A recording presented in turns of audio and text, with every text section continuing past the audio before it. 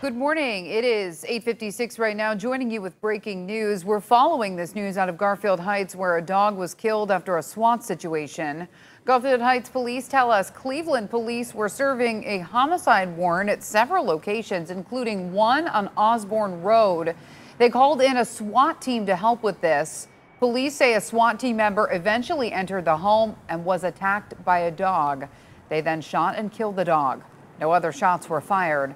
The homicide suspect was later arrested at another location.